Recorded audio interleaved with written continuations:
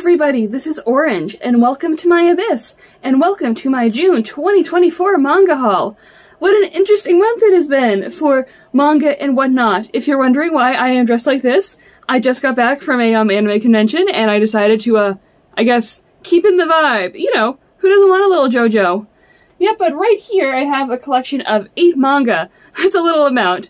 I guess quick question for every other manga collector out there. Is anyone else's like Kodansha and Seven Seas orders coming out like really slow? Like I ordered like Witch Hat Atelier like volume 12 and like so many other like Kodansha and like Seven Seas volumes from like Crunchyroll like months ago, and they haven't come in yet. Like, they're getting delayed and I'm not getting told why. A little annoyed by that, but I got a lot of good manga here. Hopefully all the manga I ordered will actually come in eventually, because it is released and I have seen it in stores, but oh well, what are you gonna do? Yep, so I guess let's jump right on into it and show us what I got this month. First being Goku Rakugai Volume 2. Still a very fun, good shonen. I'm very interested in seeing where this one will go. This one will be the one I follow. It's a good time.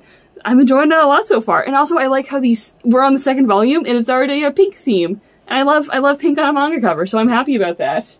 And then below that, we have D and Angel, Volume 1. This is like a classic, like, early 2000s, like late 90s, early 2000s magical boy manga, and I am always a fan of magical girl boy stuff. I actually have a lot of, like, issue 1s of magical girl comics that I keep down here. You can't see them. But this will be added to that, because who doesn't like it? And then Queen's Quality Volume 19. More Queen's Quality, more good time. Fantastic series.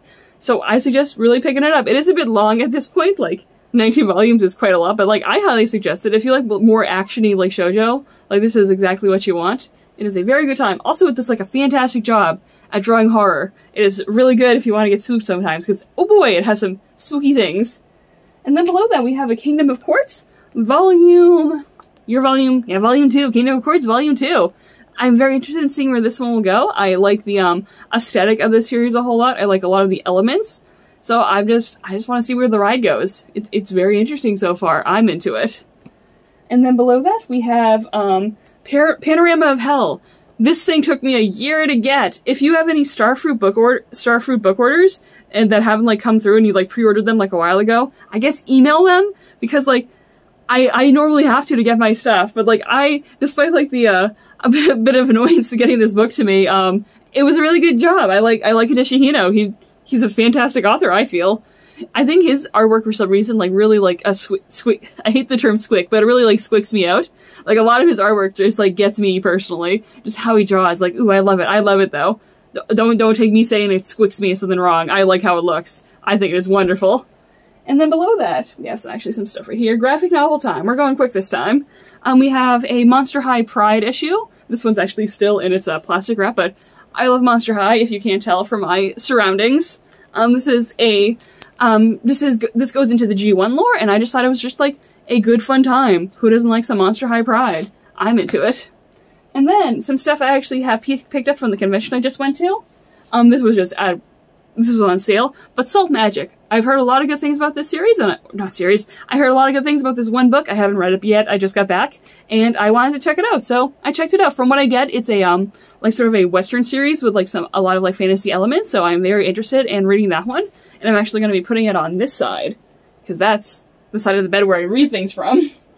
And then I got this, Magical Princess Sky, which is a, indie magical girl comic, and I love magical girls, and I am very interested in seeing like what this one's about, because I love my magical girls so dang much. They're so important to me.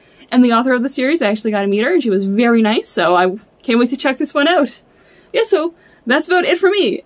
Yippee! Hopefully all of my Crunchyroll orders of like Kodansha, that Kingdom of Quartz volume I got off of Amazon, so that came in a normal amount of time. So hopefully my Crunchyroll orders will come in soon. If anyone else is experiencing shipping delays with their Crunchyroll stuff, please tell me. I don't want to feel alone.